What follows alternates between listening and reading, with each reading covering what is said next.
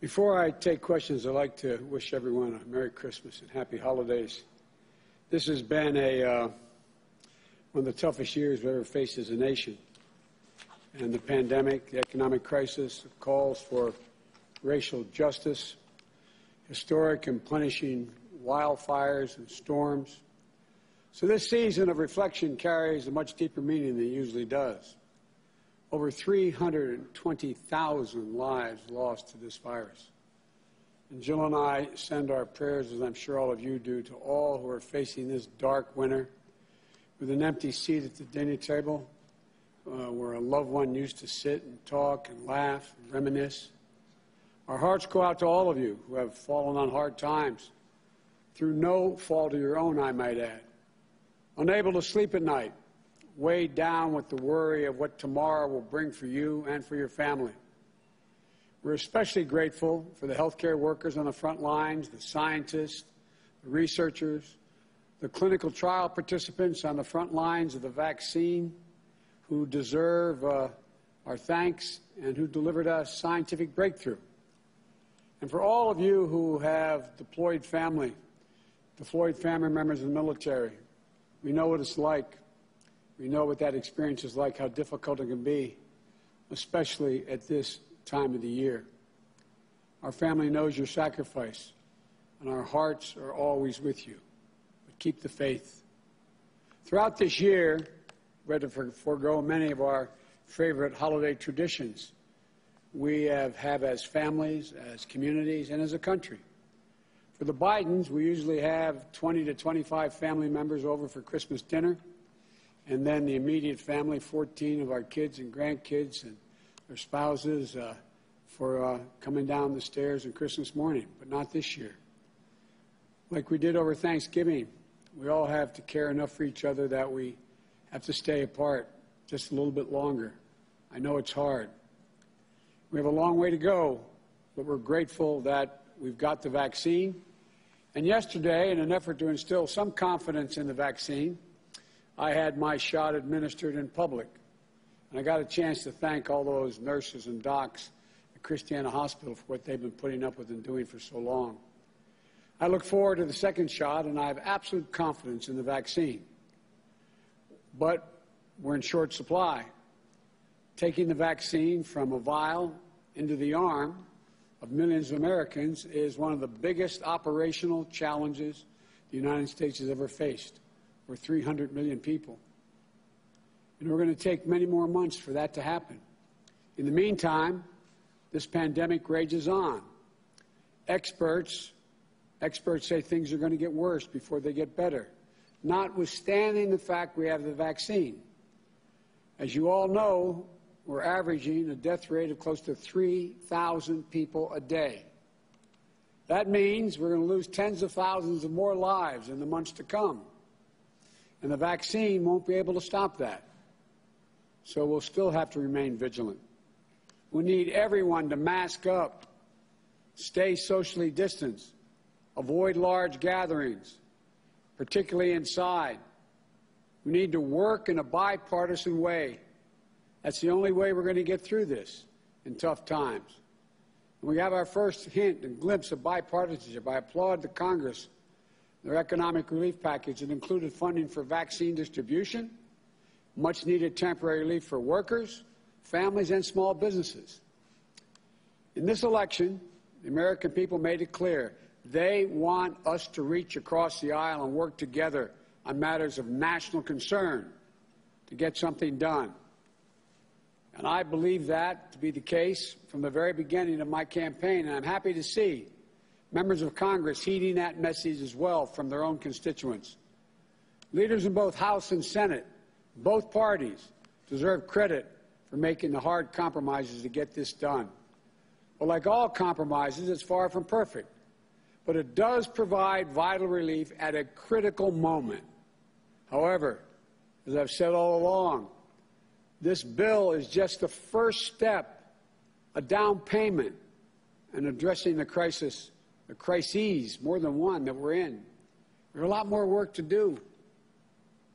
Early next year, I'm going to put forward to the Congress my plans for what comes next. We'll need more help to fully distribute the vaccine. We're going to need more testing in order to be able to open our schools. We're going to need more funding to help firefighters and police, many of whom are being laid off as I speak. And the same with nurses, risking their lives in the front lines. The same for millions of hurting families who are unable to put food on the table, pay rent or the mortgage. Unemployment's extended for another 10 weeks. It's going to take a lot longer than that. But Congress did its job this week. And I can and I must ask them to do it again next year. But even with the changes in approach I'm going to put in place in late January, people are still going to be getting sick and dying from COVID. One thing I promise you about my leadership during this crisis, I'm going to tell it to you straight. I'm going to tell you the truth. And here's the simple truth. Our darkest days in the battle against COVID are ahead of us, not behind us. So we need to prepare ourselves to steel our spines. As frustrating it is to hear, it's going to take patience, persistence, and determination to beat this virus. There'll be no time to waste in taking the steps we need to turn this crisis around. My administration will start to do its part on our first day in office with masking requirements, a new strategy for testing, accelerated protection, protective gear. And we're going to challenge Congress and the American people to step up immediately as well to do their part. As with the relief bill passed by Congress, there's another challenge which my administration will confront on a bipartisan basis, a massive cybersecurity breach against the U.S. companies, many of them, as well as federal agencies. And there's still so much we don't know, including the full scope of the breach or the extent of the damage it has caused. But we know this much. This attack constitutes a grave risk to our national security.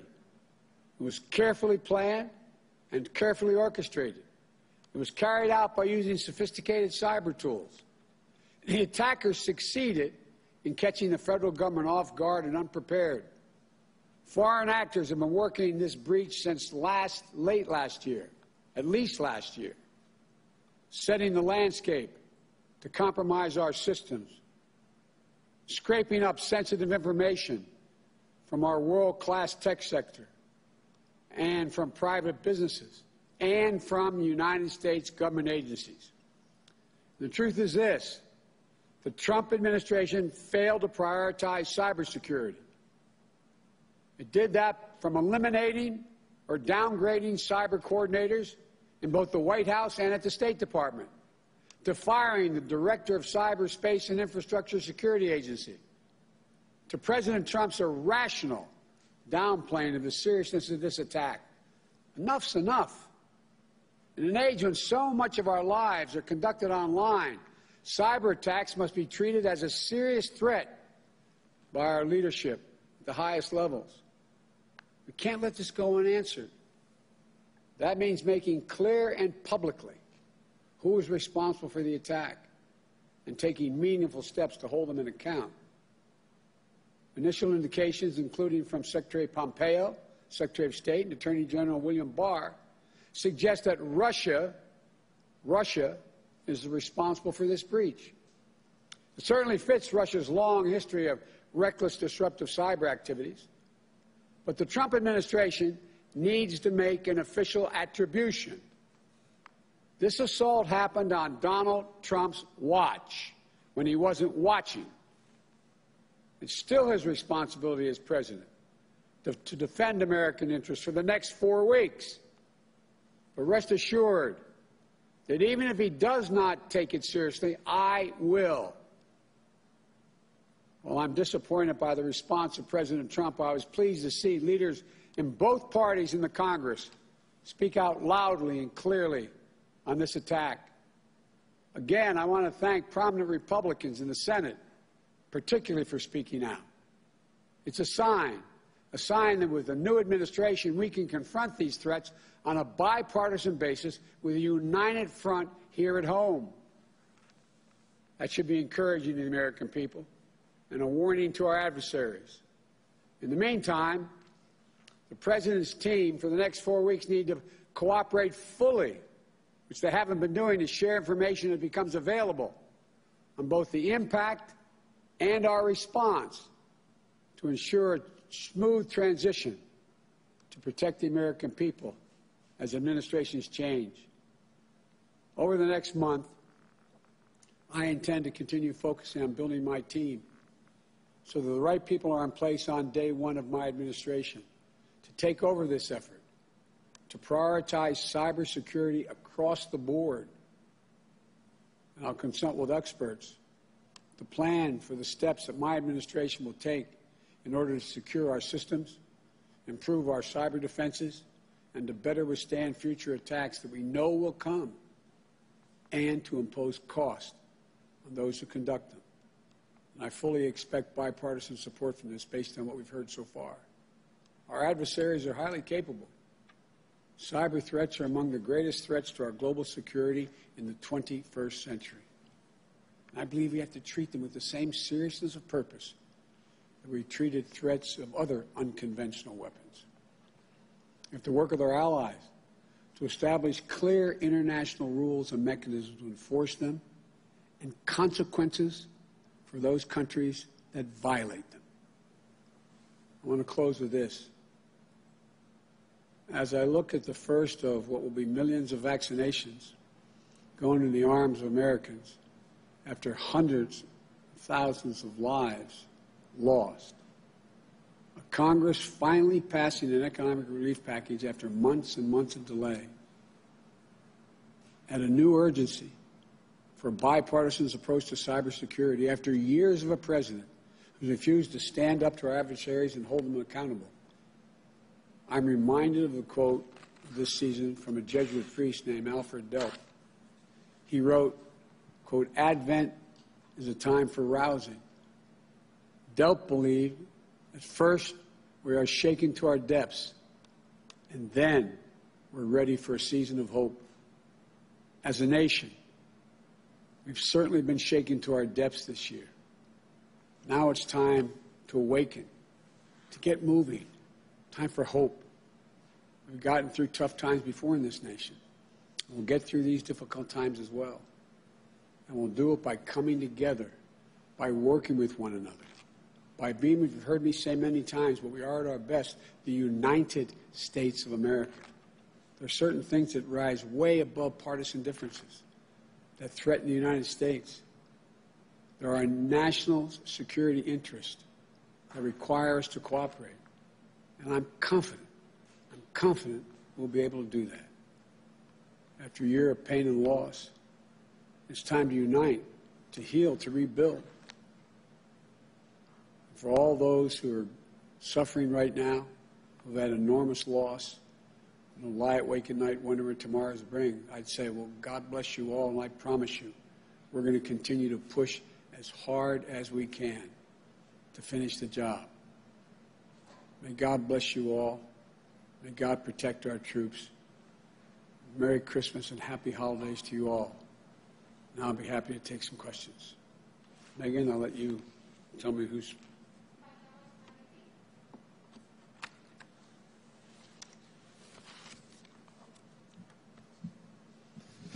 Thank you, Mr. President-elect. President Obama once referred to this emerging cyber battlefield as the Wild West. President Trump, in commenting on this most recent breach, said the situation was well under control. Given what you just said about this, that it represents a grave risk, do you believe it also represents an act of war, and will you respond in kind if so? The answer is, first of all, it is a grave risk, and it continues. I see no evidence that it's under control. I've seen none. Heard of none. Defense Department won't even brief us on many things. So I know of nothing that suggests it's under control. This president hasn't even identified who's responsible yet. Number two, the question of the damage done remains to be determined. We have to look at very closely the nature of the breaches, how extensive they are, and what damage has been done. And thirdly, there's going to be a necessity, as President Obama and I and our administration talked about. We need international rules of the road on cybersecurity. We have to bring along our allies and our friends so we hold everyone accountable who breaches any of these basic fundamental rules. And lastly, I believe that when I learn the extent of the damage and, in fact, who is formally responsible, they can be assured that we will respond, and probably respond in kind. There's many options which I will not discuss now. Why not lay out those kind of options publicly, though? Isn't part of the issue here deterrence and the fact that Russia felt some impunity, if it is indeed Russia, to do what they've done here? We have not done that in any other areas where we have faced international crises.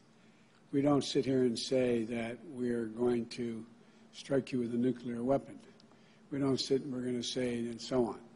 Let us determine what the extent of the damage is, and I promise you there'll be a response. On another issue, sir, as you know, the runoff elections in Georgia could well determine whether there's a Democratic Senate in January or a Republican Senate in January.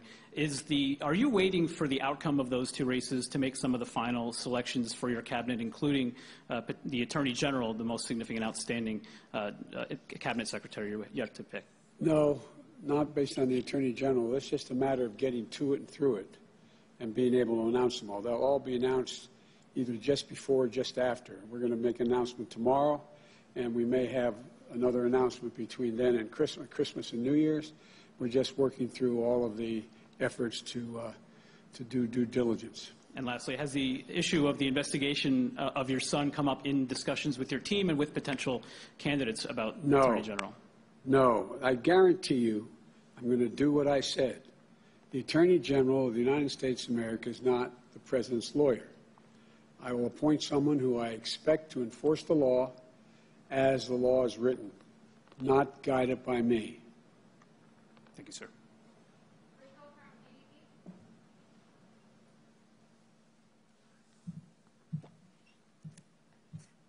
Thank you, Mr. President-elect.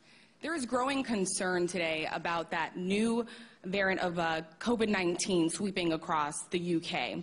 Should the United States right now impose a travel ban on flights coming in from the UK? As you know, there already is one, unrelated to that finding that new strain, number one. And the question is whether or not, at the very least, it only allows Americans coming home to be able to come back to the States, citizens. One of the things I'm waiting to get a response from my COVID team is whether or not we should require testing before they get on an aircraft to fly home, number one. And number two, when they get home, should they quarantine? That's my instinct, but I'm waiting to hear from my experts right now. You talked about how you want to propose a new COVID relief plan when you do take office. Yes. It took more than 6 months for Congress to reach this new deal. Americans are suffering at this moment. How can you assure Americans that relief will come and come soon? You all asked the most interesting questions. Have you ever known anyone in the history of the United States of America that could be president and assure exactly what the Congress is going to do? So I can't assure anything, but I can tell you what I expect. I fully expect on those critical issues that we're facing, number one, being able to get all the work we need done and all the funding to be able to get that vaccine in everyone's arm, and that's 300 million people. We'll get that done because you're going to see that the responsibility has already been recognized by the Republicans and Democrats in the Congress because the constituency is going to demand it, number one. Number two, all those people are out there hurting and lost jobs for no fault of their own. They've extended unemployment for 10 weeks. Simply not sufficient.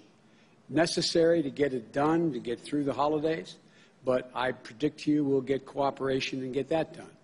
I've been arguing from the very beginning and told how, I love it, it makes me sound so much younger, how naive I am about how the Congress works. I think I've been proven right across the board. The things that are left to deal with, from employment to people needing unemployment insurance, to the ability to have access to health care, to be able to get the treatment for free, et cetera, All of that is something that the public is not going to stand for us not doing. And I think with Donald Trump not in the way, that will also enhance the prospect of things getting done. Will your plan include a new round of stimulus checks to the American people, and if Yes. so, for how much? Well, look, that's a negotiating issue, but it will. Yes, it will.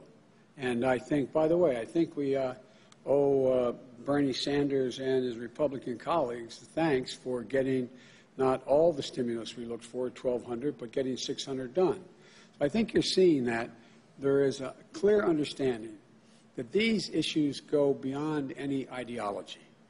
People are desperately hurting, and the Republicans are hurting as badly as Democrats.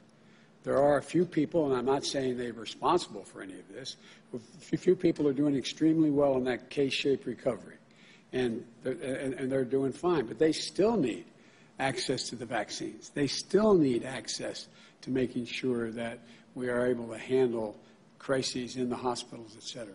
So I think they're on the things relating to, A, vaccine distribution, which is going to cost billions more dollars. It's simply going to cost billions more dollars. We need national standards to lay out to help governors determine how they're going to get that vaccine throughout their communities, number one. Number two, we're going to need to take care of those people who, through no fault of their own, are unemployed. They've worked like hell, but they have no job because of the COVID crisis. And thirdly, we're going to have to begin to rebuild the country. We can't wait. We can't wait to rebuild the economy. We're going to have to start doing that now on infrastructure programs and a whole range of other things. I think the sort of the dawn is broken on the vast majority of people. There are still people who don't want to help. There are still people who are insisting my way or the highway. But the vast majority of the members of Congress, I believe, will be able to work out those specific issues that are of national consequence. Thank you, Mr. President. Thank you.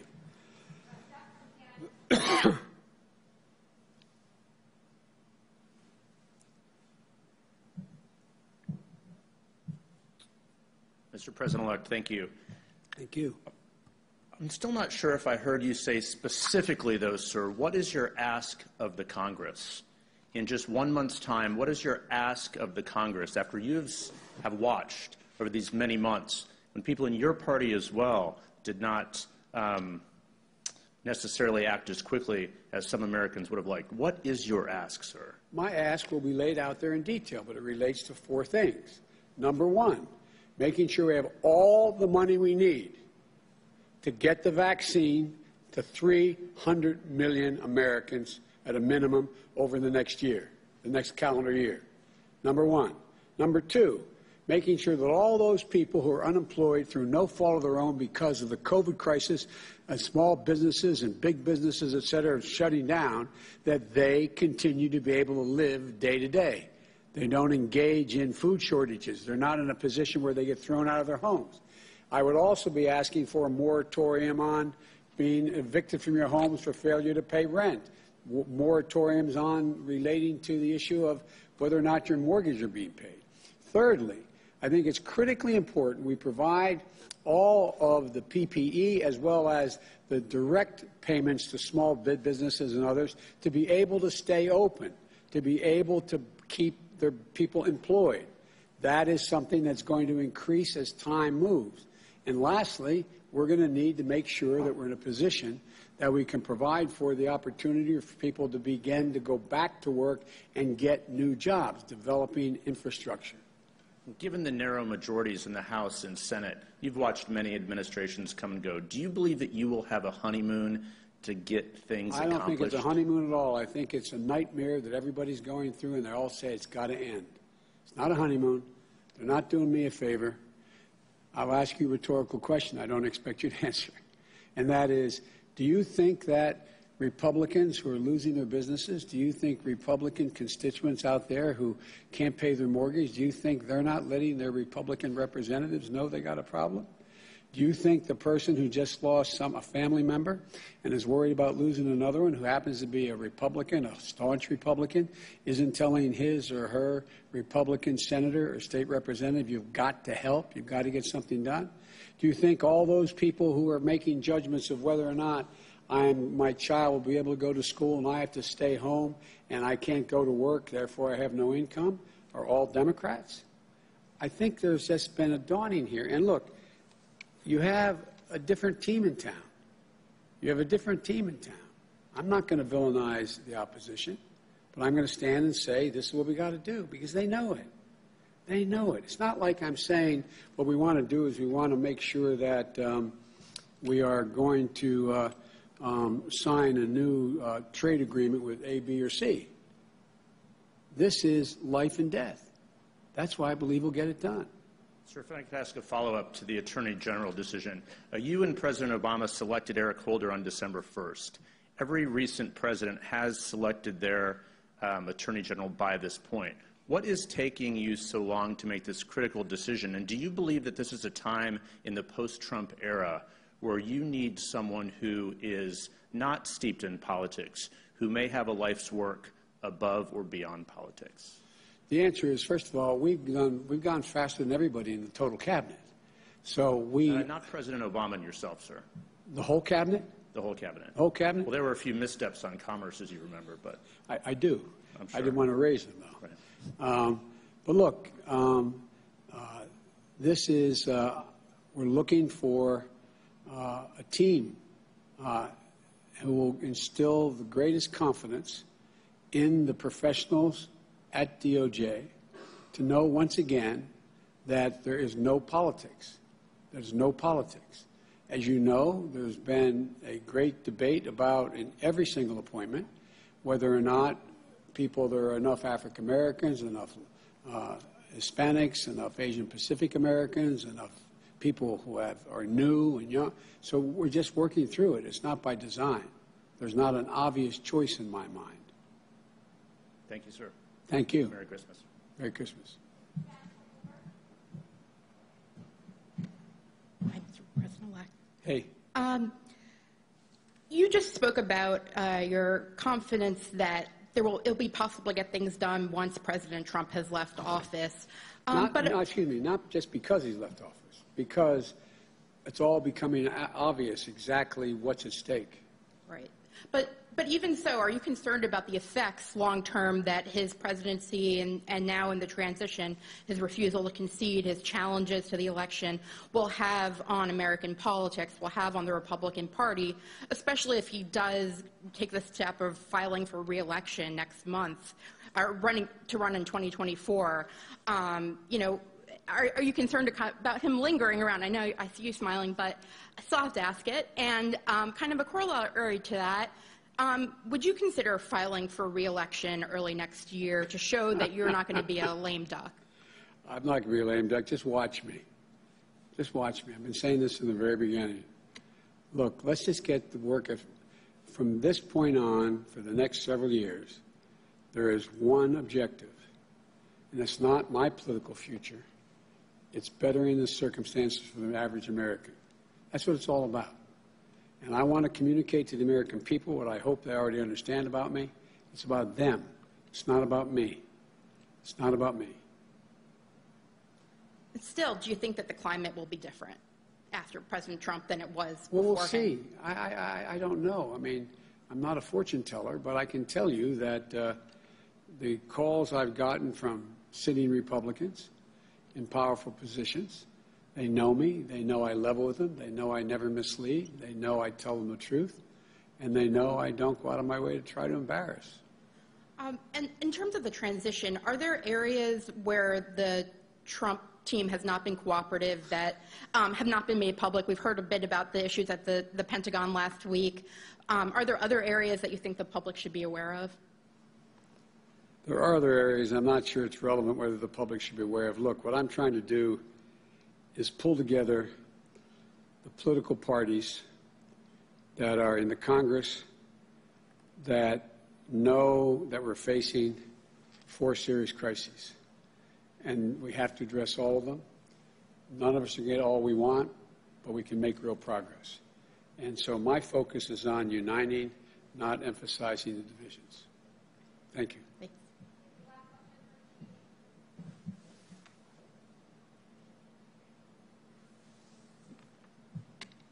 Thank you, Mr. President-elect.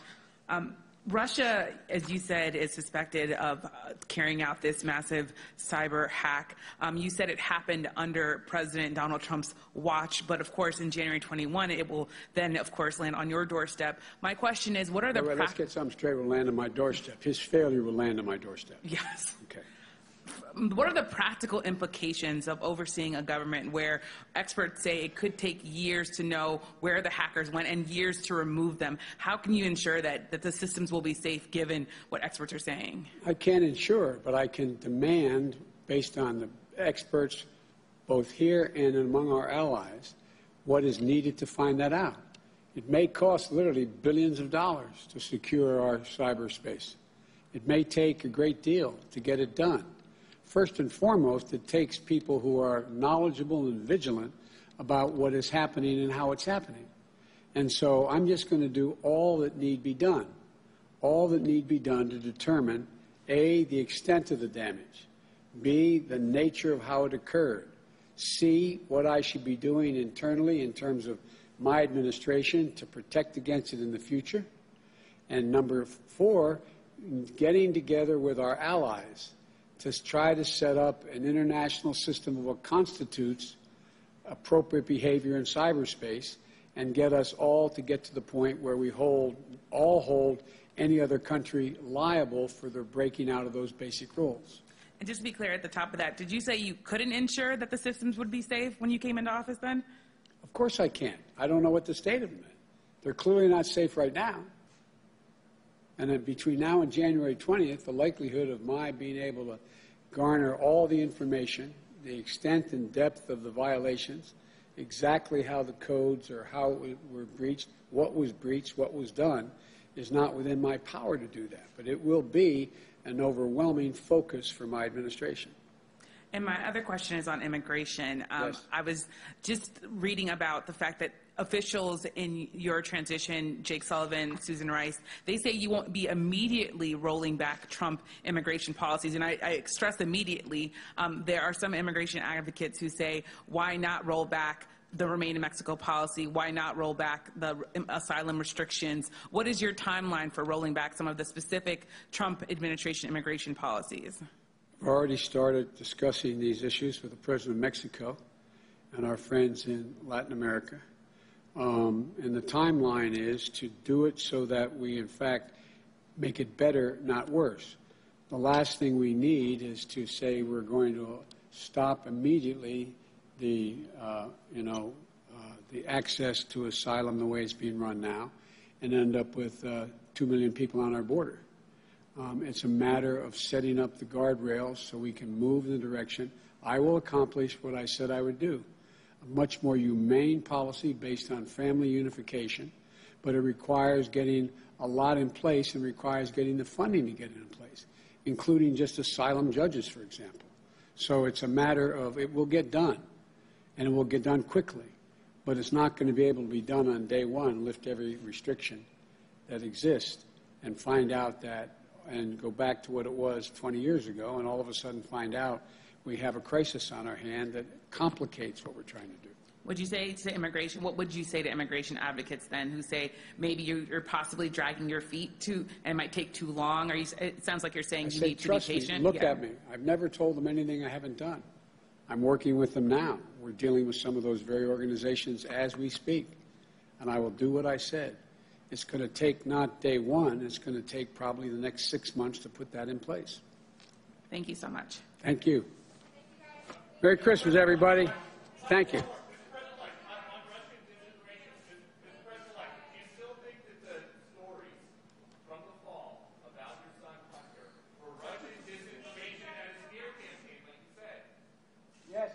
Yes. God love you, man. You're a one-horse pony. I tell you. Thank you. Thank you. I promise you my Justice Department will be totally on its own, making its judgments about how they should proceed. Thank you.